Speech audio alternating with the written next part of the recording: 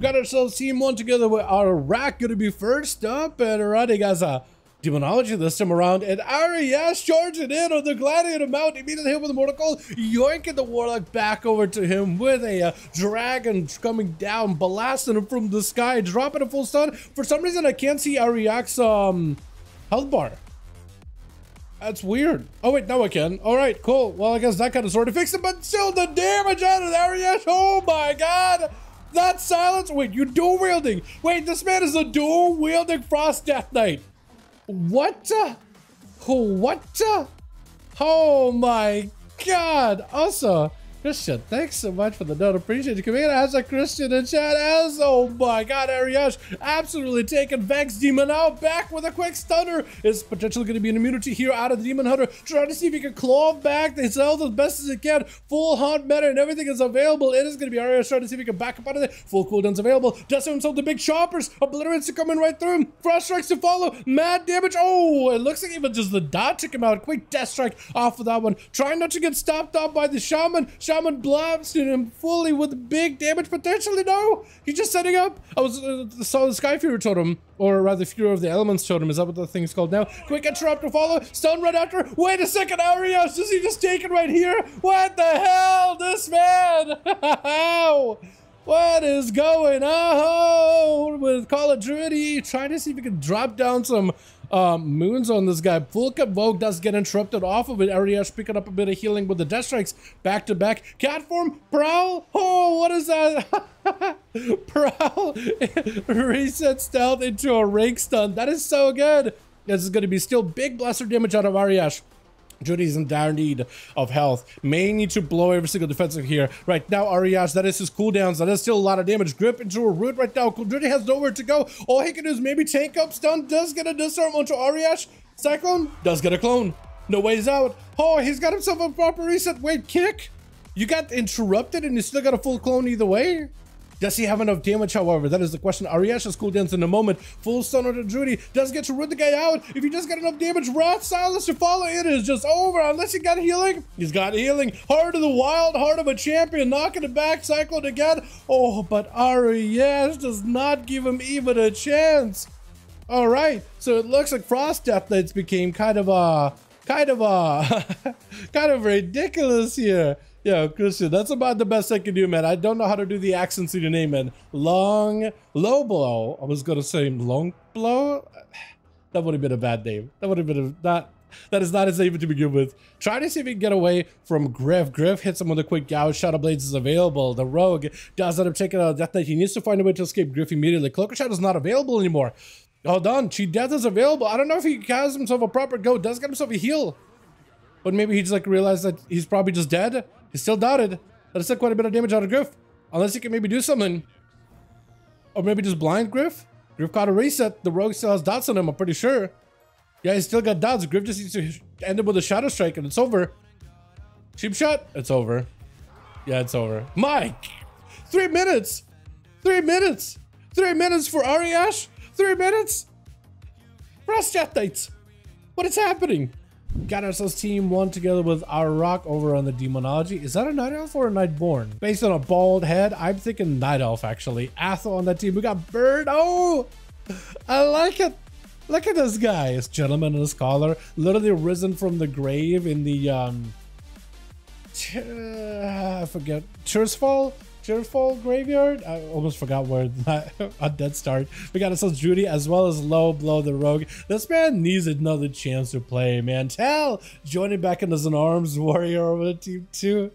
Oh my goodness. Killer Frost. I love that set. That's so good looking. Protector first up and running, charging out. We got us Toxic as well as Aeronoma. I like that set too. That's a good looking set. You guys got good mugs. Judy versus Protector is going to be a wild ride, I think. Because Boomkin, I feel like right now on pre-patch, at least in PvP, from what we've seen in 5v5s, at least in a 1v1 setting, they don't seem to be incredibly consistent. I guess the best way to put it, but maybe they'll be good against melee, because so far I think Judy only played against other casters, got himself plenty of distance into a quick intro, but missing it, giving him an opportunity to go for instant casting, trying to go for a silence with a potentially a go versus protector, full blades out onto Judy, got himself a knockback, looking for a cyclone, trying to see if he can maybe find himself a break in between. It's going to be potentially a Shadow Melt, trying to see if he can get himself some kind of a setup. Marskin is the only thing that's keeping him alive right now, may need a little bit more healing here, got himself plenty of movement, looking for a clone, does get a trinket out for the warrior with a quick interrupt, and I think the warrior just gonna be able to savage him. Oh my god, the damage diffy of a Boomkin, which is a lot more sustained by the looks of it, versus a death, versus I literally was gonna call him a death knight. No, I should just have ended it with death. Literally walking death. The spec, the class, the myth, the legend. Breath immediately by Bird. Got himself full frost with a frost bomb, full stun. Protector blade storming in between. I don't even know how he got out of it. Quick interrupt. This guy is brazen, but he still got stunned up. Put in a really weird spot. Fear on all the images. At the very least, he could maybe start taking those images little by little, by at least looking to get a couple of bloodthirsts. Versus Bird. Knocked back, but immediate charge. Does he have another way to close the gap? Yet another bomb. Not gonna feel great, but it's gotta reflect, reducing some of the damage taken. He can't really reflect anything back to the guy, but at least he got himself a little bit of defense. That spike! Oh, rally and cry up immediately, picking up as much health as possible. He's got Avatar in a little bit. He just gotta live. He's just gotta live. And that catch up on health though, look at that. Bomb does go for an interrupt. I think he might just have to go full Avatar here and everything. Unless, Frozen, can he get stunned up? As long as he doesn't break it. Stun, shatter. He picked up quite a bit of health though. Hold on a second. The warrior may have a potentially here with the stun as the shifting power comes out for the mage. Trinket to follow. Leap right after. Protecting got full burst, big bleeds and everything available. Can he close the gap though? That's exactly what he needs. A leap or a charge. Blade Storm. Glacial. The man's got Shimmer, so you can evade him quite easily. Oh, I think it might be downtown. Oh, down full of the count. Protector had a lot of damage, but Bird was not going to be touched. It's like, you know what? I know how you play these warriors, dude. The brunt force trauma to put it to you. You just got to stay away from them. That's what you got to do. Quick stunner, full burst. That's going to be not actually, maybe full burst with the Kingsbane.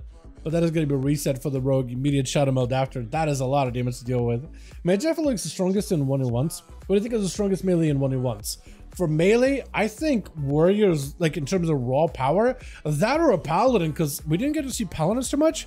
But the paladin damage with Why You Mad? I mean, he was putting in numbers. I want to see that guy again. Full death mark is in. Bird may be in a bad spot. He does not have a second block. He just got to find a way to live long enough until the block is available. He's trying to see if he can recuperate health as best as possible. The dots, the bleeds are rotting him down. I feel like the rogue maybe could be pretty good, just in terms of like proper 1v1 when you're not facing multiple people back to back to back. I feel like a rogue can rotate all of the defenses, vanish, cloak, everything, and then potentially get the upper hand on you. Oh, this man is gonna die. Oh man, the bleeds, they are consistent to say the least. Who's mad? Gonna be full go as Low Blow, trying to see if he can get himself a go versus Toxic. Toxic, full shiv, get the shot. What is that? Kingsbane damage. That's a Cloak of Shadows with a cloak for the other guy too. Both of them resetting. Evasion up to follow. Blind onto Toxic. Low Blow's health is still kind of low. Better be very careful. He needs to get a proper stun on the guy. He's trying to get him maybe a potential go. Evasion's still out for Toxic. Hold on a second. Oh, vanish. Oh, he doesn't have a heal though. Toxic does end up taking it. That's kind of nuts. He turned around on the rogue so fast. That Kingsbane shiv, second shiv to follow. My goodness.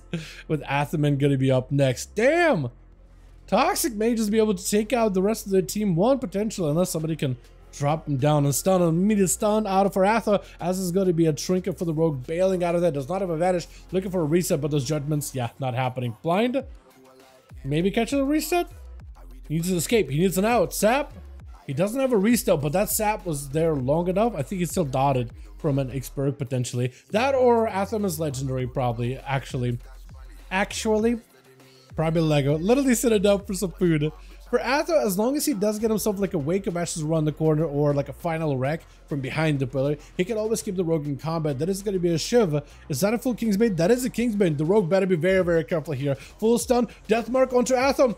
He's got a low on health. Cheat death. He's still alive though. Bubble out for Athaman into a smoke bomb. Oh, he was not gonna let the rogue out of his sight. Not gonna happen. With Arrow Nama charging out right next to Atho as the man's left with no health whatsoever. Polly not able to recover health while now. Polly evocation broken really quickly just to have himself a proper go.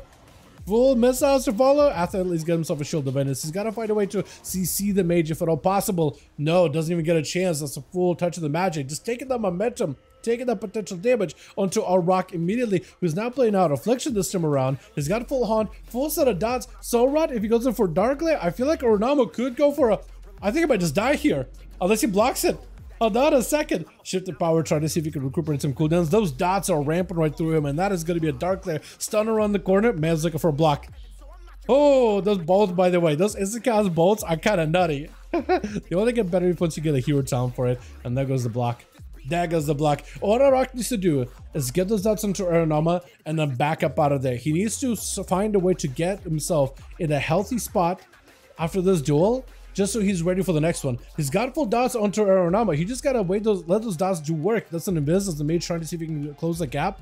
Breath to follow, trying to get himself a setup. It's a limited window for the mage to be able to find a kill potential. That's going to be a quick interrupt. Does not have a lot of health to work with. Alarak just needs himself a caster too, and it's over. Missiles right after. Yeah, he hasn't secured. He hasn't locked in. He just needs to let those dots do work. And Dalaran immediately charging out at Arak. Immediately hits him with a slow. No more trinket available. Does have a wall. Full bleeds are up. Maybe Arak can go for a gate to try to see if they can escape it.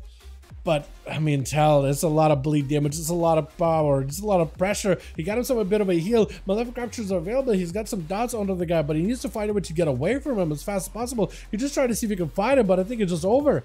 Oh, Malefic Rapture! It is Shadow Flame, isn't it? So now when you get locked out on Shadow, you can still cast it. But Devil's not going to let him out of his sight. Man, Toxic, by the way, dude, turned it around on the other rogue. He just appeared out of left field. And he just immediately stunned him. Kingsbane, Shiv, double Shiv. Got a little bit too low. Take him out. Well done, well done. Let's get us another one going. So Nick, hopefully his group is all good, because we got Cobra and they're ready to go. So we can get from one group to the next real quickly.